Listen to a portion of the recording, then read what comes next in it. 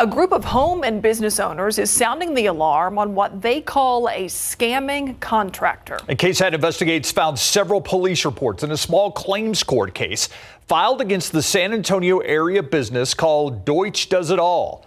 Lee Waldman explains ways you can keep this from happening to you.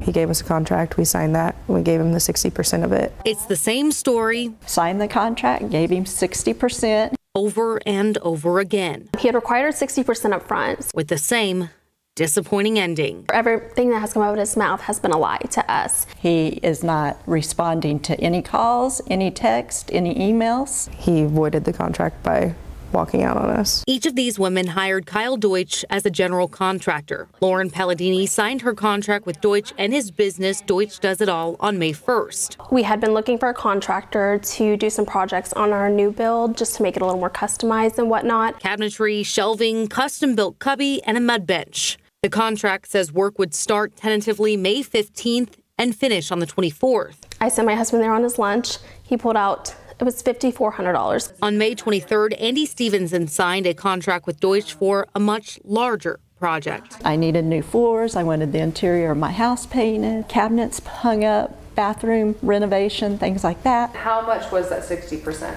$27,000. Her work was supposed to be done tentatively on June 30th. I did my due diligence. He provided insurance. He provided, LLC paperwork. Madeline Enox and Sarah Winchester trusted Deutsch to transform their new storefront into a chic salon in time for their opening week. And you all hired him, signed the contract early July. Mm-hmm. Yeah. When was everything supposed to be completed? July 31st was the deadline that was stated in the contract. It's well past all of their deadlines, and none of the work is complete. Dust everywhere, unfinished projects left and right. He wouldn't show me the cabinets, wouldn't show me the receipts. They tore out all my carpet. They tore off all the baseboards and door jambs. They left the tack strips all on the floor. All three have tried to get their money refunded from Deutsch with no success.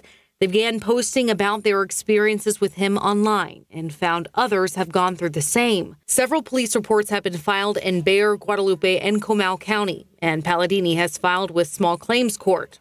However, she's having trouble serving Deutsch with the lawsuit. A quick online search showed Deutsch's LLC was dissolved because of tax issues in June 2022. It's not fair what he's doing to people, and it's wrong, and I'm determined to put an end to it. Deutsch provided this insurance paperwork. Stevenson said she called.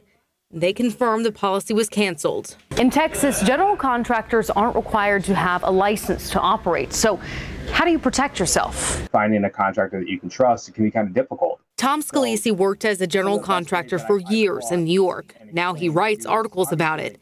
Scalisi has no connection to Deutsch or any of his clients. He says doing research on your own before handing over any money is key. And if you get insurance documents from the contractor, call the insurance right then and there. And then if something happens, you know that you'll at least be having some financial backing through their insurance company. If the timeline for the job or the price you're being offered is too good to be true, it probably is.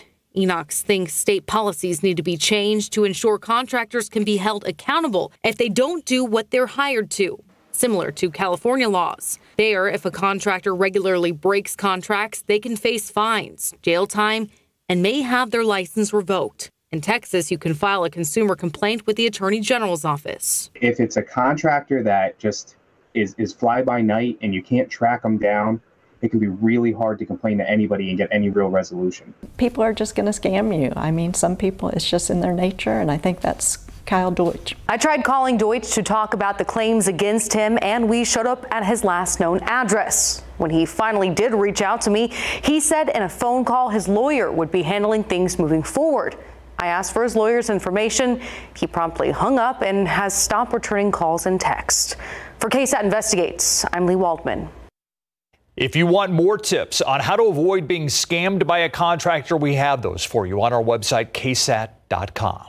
Keep up to date with all of San Antonio's top news, weather, and so much more by clicking the like and subscribe buttons below. And once again, thanks for watching KSAT.